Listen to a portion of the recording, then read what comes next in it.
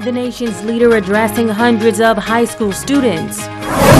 Corporate Grants Bahama commended for its role in the NTA program. And your favorite Disney character making a stop on Grants Bahama.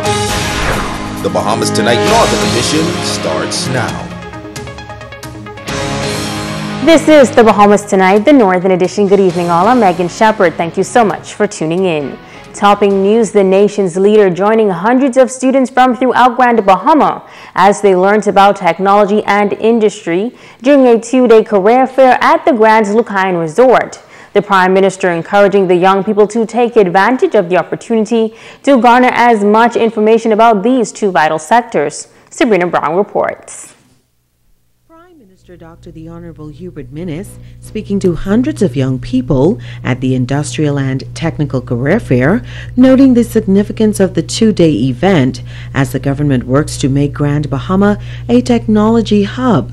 The career fair is just one avenue through which the government hopes to empower young Bahamians. It's essential for you to absorb and understand as much as the tech languages and equipment and technology that you see and exposed to today, because you are the future of the Bahamas. I want you to learn as much as you can and be assured that your government will assist you in your career path so that you can become successful. Because as I look out at you this morning, I can potentially be looking at the Bahamas' next Bill Gates. Following his address, the Prime Minister was taken on a tour of the Industrial and Technical Exhibition.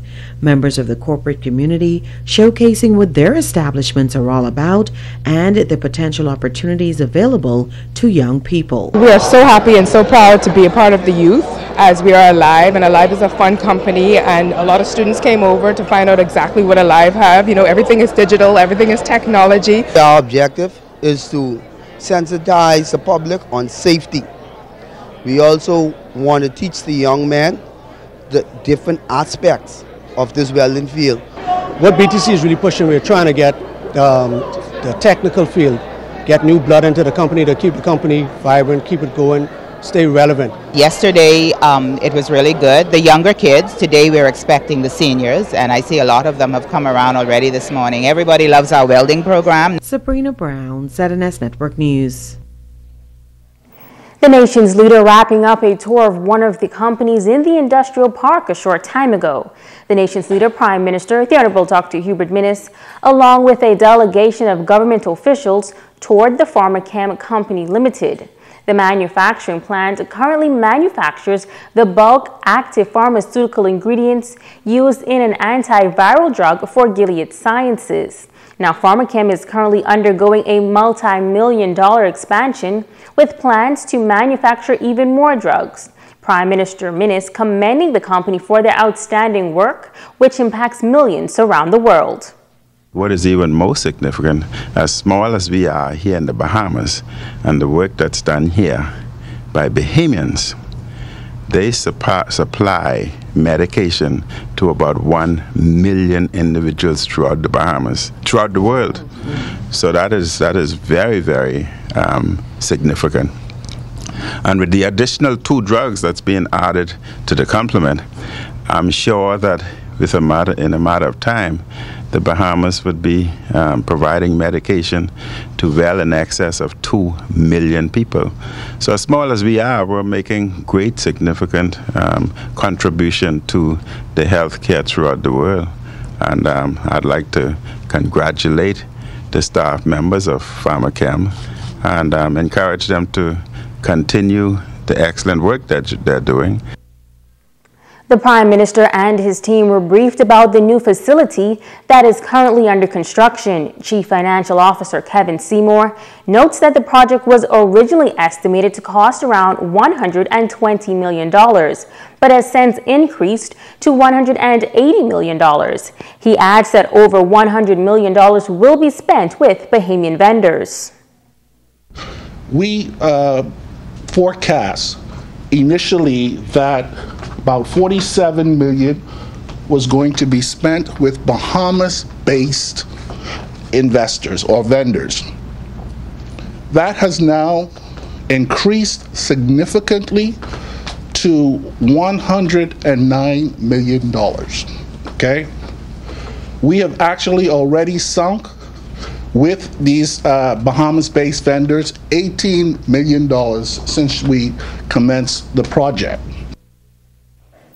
Meanwhile, the National Training Agency hosting a graduation ceremony last evening for its 6th cohort at the Ruby Swiss restaurant. The training agency was commended for the role it is playing in preparing members of society for the workforce. Kimberly Mullings reports.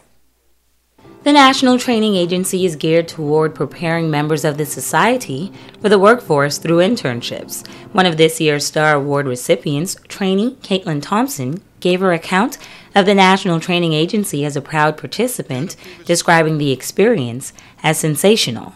We are so blessed to have been afforded this opportunity to be trained for the workplace, to propel us to our next destination. I have acquired the basic attributes such as teamwork, communication, punctuality, credibility, and the ability to cope under pressure. Further, I have gained the ability to exercise these sterling qualities in the workplace. This has been a rewarding experience for me. Never in my wildest dream have I ever imagined the fun, the laughter, and the engagement that would come out of a job readiness class setting. The keynote speaker was the Minister of Labor, Senator the Honorable Dion Folks. He commended the local organizers of the program for its success on Grand Bahama, taking note of the diversity of trainees. Over 1/3 of the 61 persons tonight have already gotten jobs, and I'm told that most of them have already been on interviews. So this is a wonderful program for the young people, and I want to encourage more young people in Grand Bahama to sign up with the NTA. It is worth it. It all has to do with lifelong training and lifelong studying. As the technological age is advancing, persons who would have graduated, say, 10, 15 years ago, they're refreshing their skills to make them marketable out there in the job place. And I was very pleased to see some mature people here. Some 13 members of corporate Grand Bahamas private sector partnered with the NTA to ensure that the students received hands-on experience. Minister Folks says this speaks well of the local companies. I think it is wonderful because they are not getting anything directly from it. They're not being paid. And for them to partner with the NTA is wonderful. I find the companies here in Grand Bahama, they are very good corporate citizens. And I had an opportunity to meet with about 30 of them today to talk about national training. And they are really excited about helping young people in terms of the corporate world, in terms of the government, and also the trade unions. I think with all three of us working hand in hand together, I think we can accomplish almost anything. And I am very optimistic about here in Grand Bahama. The atmosphere here is very positive, and the young people here are looking for jobs and they're training themselves. Kimberly Mullings, ZNS Network News. A team from UNESCO visiting Grand Bahama today to conduct a series of meetings with various stakeholders in the education system. The discussions focusing on the revision of the Education Act. The team is headed by Coordinator of Regional and International Projects at the Ministry of Education, Dr. Karen St. Cyr. She is accompanied by a 5-member team from UNESCO, led by Sarah Bin Mahfouz, Associate Program Specialist with UNESCO headquarters in Paris, France. Stay with us. The Bahamas Tonight, the Northern Edition continues in just a moment.